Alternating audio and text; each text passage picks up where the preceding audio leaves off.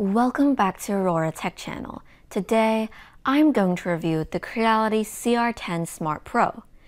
This CR-10 Smart Pro looks like the CR-10S Pro V2's successor combined with the Ender 3S1 Pro and with some extra features. It shares many features with the Ender 3S1 Pro, like the latest Sprite direct drive extruder with a titanium heat break that allows you to print at 300 degrees Celsius, CR Touch auto bed leveling, a 32-bit board, silent stepper drivers, a color touch screen, a PEI spring steel print surface, a LED light, belt tensioners, drawers, and an overall better appearance with clean cable management.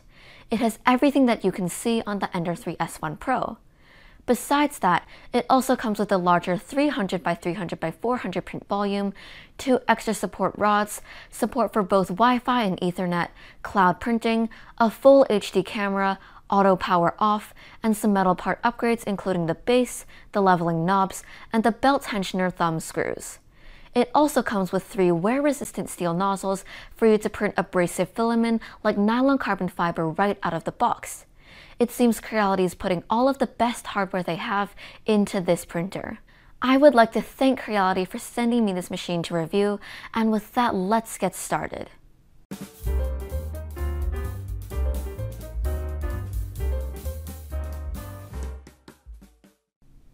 We have the base, the gantry, the extruder, the screen, a full HD camera, the filament holder, some tools, and this drawer filled with more tools.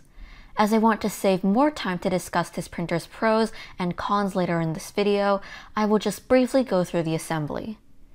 Start by unscrewing these 3 screws from the extruder, slide it into place on the gantry, and then secure it using those same screws.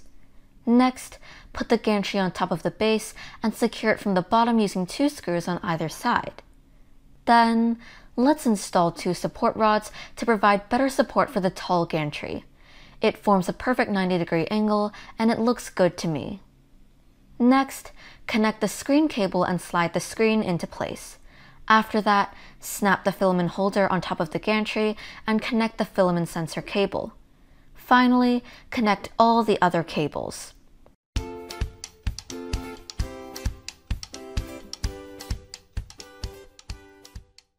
Plug in the power cord and turn on the machine. I will now home the printer, set the Z offset, and then manually level the corners of the bed. After this is done, I will set the Z offset again, as the distance between the nozzle and the center of the bed may have changed after adjusting each of those corners. Go to Ready, Manual, and preheat the printer. Feed in some filament until you see some coming out of the nozzle.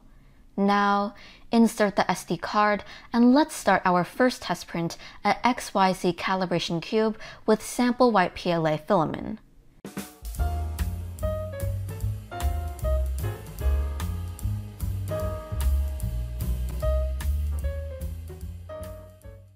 The result is pretty good. The text is clear, the layers look fine, and the dimensions are accurate as well. Next, let's print one more 3D benchy with this sample PLA.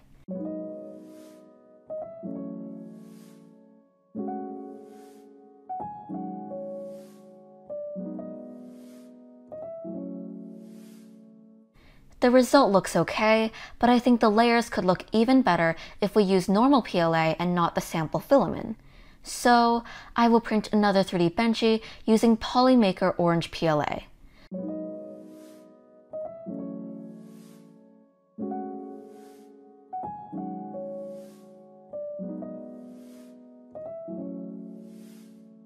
The layers now look much better, the cooling and overhanging all look good, and this print is overall perfect. Then, let's go to Cura and set up this printer profile. We can just use the CR-10S Pro V2 profile, and the only thing we need to change is the retraction distance to 0.8 and the speed to 35. Now, I will print this twisted tower model using Hatchbox Purple PLA. Slice it, and this will take 13 hours and 9 minutes. Click Upload to Creality Cloud, and then wait for it to upload. Once it is finished, Go to the Creality Cloud website, click My Uploads, and you can see that the G-code file has been uploaded here, so we can print it using the web interface. After selecting Confirm, the print is supposed to start. However, it just goes to the printer and I have to click Choose File again, and then the G-code file will show up here. The printer will preheat and the print will start after a while.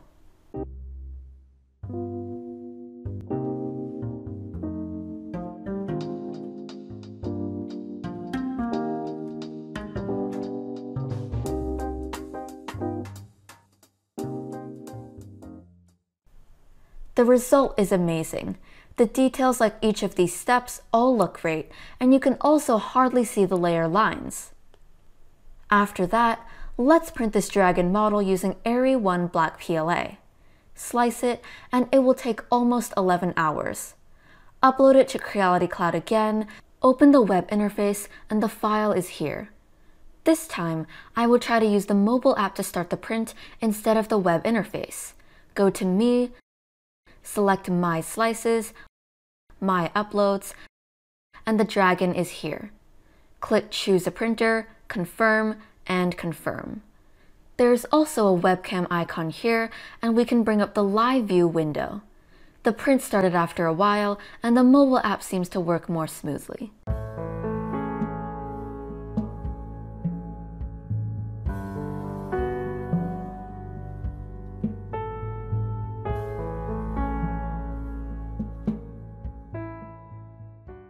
The result turned out fantastic. The layers are very smooth, and even though this brand of filament costs less, there's no discernible difference between it and other more expensive filament brands. Up next, I will print this model of Mount Rushmore with Area 1 marble PLA, which will take 16 hours and 11 minutes.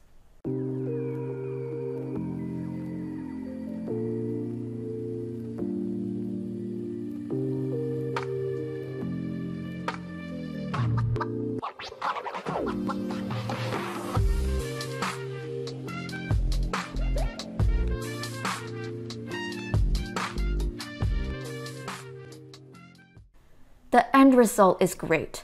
One of the biggest benefits of this marble PLA is that it helps to conceal the layer lines very well, and when you look at the back of the print, it really does look like marble, or at least has this stony texture that fits the model very nicely. Then, let's print this cute pig using Area 1 Rainbow Silk PLA. This will take 5 hours and 35 minutes to finish.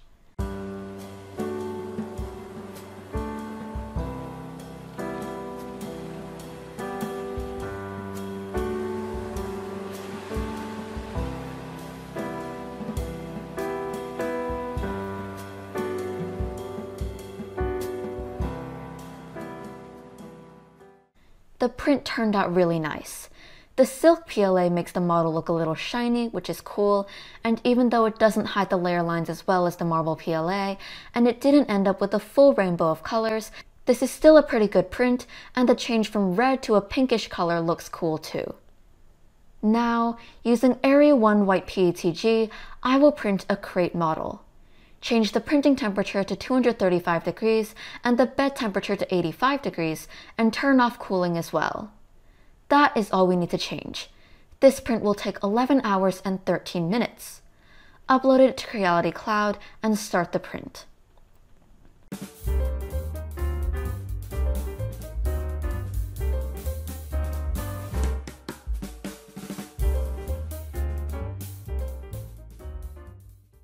The result is pretty impressive.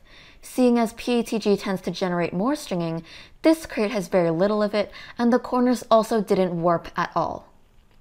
Next, let's print this model of an outdoor automatic waterer with Polymaker ASA. Change the printing temperature to 245 and 95 degrees and leave cooling off. Slice it, and it will take 8 hours and 34 minutes. As printing ASA needs glue to be applied, I will switch to a smooth PEI sheet instead of the textured one that came with the printer. The print seemed to start out okay, but unfortunately, the layer adhesion was not very good and the layers didn't stick properly together. Normally when this happens, it means that the temperature isn't high enough, so I will go back and change the nozzle temperature to the maximum recommended temperature, which was 260 degrees, and then try printing this model again.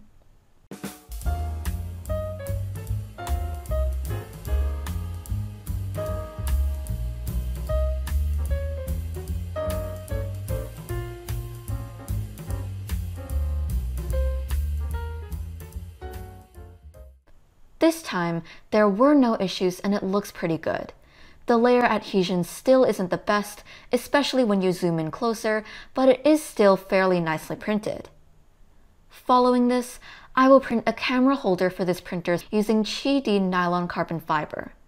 First, rotate the model so you don't need to print with support, and then change the printing temperature to 285 degrees and 70 degrees. Leave cooling turned off. Slice this, and it will take 1 hour and 12 minutes. I will keep using the smooth PEI sheet as the nylon carbon fiber filament also needs glue.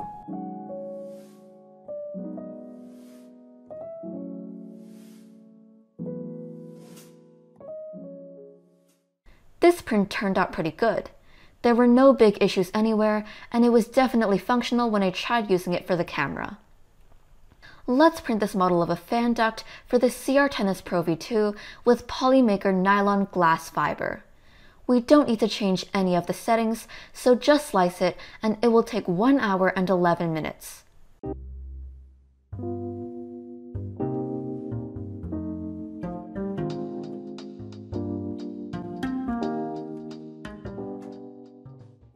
Like the last print, this model ended up looking pretty nice, and it also fit very well on the printer when I tried it out.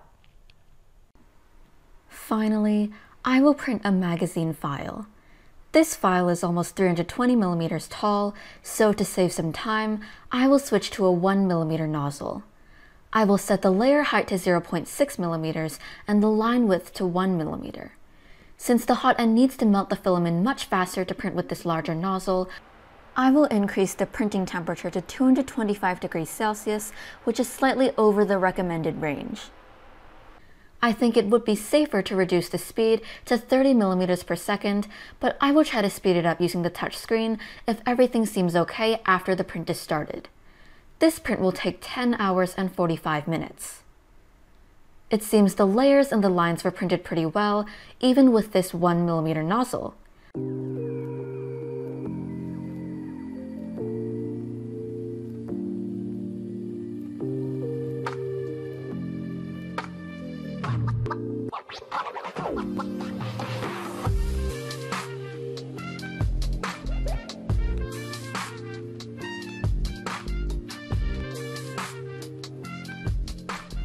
As you can see, these few layers have under extrusion issues as I tried to speed it up to 150% speed, which is 45 millimeters per second.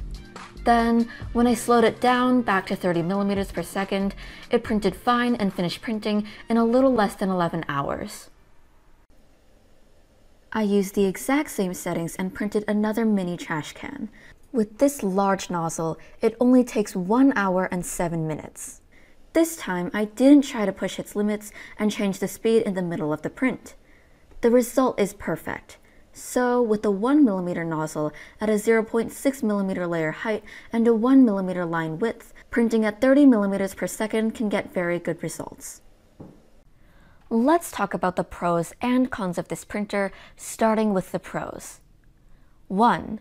As the CR series' new flagship printer, it comes with all features you see on other Creality printers, including all the latest features from the Ender 3S1 Pro, and it also added network features like both a Wi-Fi and Ethernet connector, a full HD camera, some extra metal parts like the leveling knobs, the belt tensioner thumb screws, the metal support rods, and a larger print volume. This is the Creality printer with the most complete features so far. 2. The Creality Cloud Printing feature has improved a lot. With the new Creality Print Slicer, it's fully functional and can print directly, monitor the print, and do some print job management from one program. If you prefer using the latest version of Cura 5, the plugin also allows you to upload the G-code file to the cloud and start the print using the web interface or the mobile app. I will talk more about the cloud in the cons section. 3. It handles printing different materials very well. I printed with PLA, PETG, ASA, nylon carbon fiber, nylon glass fiber, and some special blends like rainbow silk and marble PLA. All of them were printed beautifully. 4. The assembly is easy. Like all other new generation printers, you can put everything together in around 15 minutes or less, and the support rods make the gantry very sturdy. 5. It added another USB-C connector for you to connect to your computer or a Raspberry Pi, which is good. The old CR-10 Smart only came with one USB port for the camera. 6. It came with 3 wear-resistant MK8 steel nozzles that are ready to print with nylon carbon fiber and other abrasive filament. I'm not sure if they are copper alloy plating or electrocoppering hardened steel, as I can't find any information on the official website, but it looks like it is high quality and it is a definite improvement compared to the Ender 3S1 Pro's standard brass nozzle. Now for the cons, which are mainly about the cloud ecosystem and software. 1. The Creality Cloud has improved a lot, but there are still some issues. For example, the mobile app may stop responding once in a while, and you have to quit the app and restart it. The user interface is also flooded with too many things. The main screen shows 3D models, promotions, events, advertisements, and stuff that is unrelated to what users really need, which is to print. I would expect that the app should allow the users to be able to print their files more easily. 2. For computer slicers, you can use Cura, Creality Slicer, which is an older version of a skin Cura, or the new Creality Print. The new Creality Print is functional, but also has some glitches. The camera connection freezes occasionally after one print is finished. I also experienced that the program stops responding when the upload is almost complete, but if you just quit the program and restart it, everything works fine. Sometimes, when I wanted to start a print job from the software, it will keep loading and nothing will actually start. I tried waiting for over 10 minutes, but the print still didn't start. I don't think this is a cloud-related issue, as when I used the web interface and mobile app, this was very unlikely to happen, so it seems that Creality Print is still not very stable. I saw an option inside Creality Print that allows you to print directly to your local network printer instead of using the cloud. However, when I entered the IP address, it just failed to connect for some reason. For users like me who still prefer using Cura, Creality actually has a cloud plugin for the latest Cura version 5, but it's not available on the latest Cura 5 marketplace anymore, so you need to go to their GitHub page, download and unzip the file, and copy it to the Cura plugin folder. This plugin allows you to upload the G-code to the cloud, but it could not start the print directly from Cura, so you still need to open the mobile app or web interface or the Creality Print to start it. I think it would be better for the Cura plugin to have an option to let the user select the printer and start the print after uploading. 3. The auto shutdown feature does not work. I confirmed this a few times. Even when I enabled the auto power off feature, the printer won't turn off after the print is finished. I tried waiting for 30 minutes, and although the screen dimmed, the power and the LED light were still on. 4. The touchscreen UI is the same as the Ender 3S1 Pro, but it's just rotated 90 degrees. It's fully functional, and after you spend some time with it, you should be able to find what you need. Unfortunately, some buttons are not that convenient to access. For example, to preheat the printer, you need to click Ready, go to the Manual tab, and then the buttons are here. As the center of the main screen is empty, some shortcuts could be added here. Additionally, the temperature numbers showing on the right side of the main screen are not functional, but even though they will be once the print is started, I think they should work on the main screen as well. As this is a network printer, it should also show the IP address on the screen, but I cannot find it anywhere. As for the hardware, it's actually pretty good, but I would still like to give 2 suggestions. 1. The cable management under the heated bed is not as good as the Ender 3S1 Pro. As you can see, these wires are too close to the leveling knobs, and I was worried that they may get in the way when the bed moved, so I used some tape to secure them. Using the connectors on the Ender 3S1 would be better. This may be the only hardware I found on this printer that is not as good as the Ender 3S1. 2. The textured PEI sheet is nice, but a double-sided PEI with one textured side and one smooth side would be better. As there are many printers with double-sided PEI sheets out there, I think this flagship printer should have one as well. When you need to print nylon carbon fiber, ASA, ABS, or any filament that need glue to be applied, a smooth PEI would be better. In conclusion, this is the Creality printer with the most features. The hardware is almost perfect, and you can tell that Creality put in a lot of effort and gave everything they had to this printer. There are still some glitches in the cloud ecosystem, but in terms of printing, it does work. The workflow I personally like is to slice all models I want to print using Cura 5.1, upload the G-code files to the cloud using the Cura plugin, and then using the web interface with a shortcut to directly jump to the device manager, select the printer, and start the jobs one by one. If I need to monitor the print when I walk away from the printers, I can use the mobile app to access the camera or manage the print job if it is necessary. I printed all the test prints using this workflow except for the calibration cube and the benchies, and it works pretty smoothly. Besides that, this is still an awesome printer. If you are interested, I put the link under the description. That's it for this video. If you like this video, please do like and subscribe to my channel and press the bell icon to receive new video updates.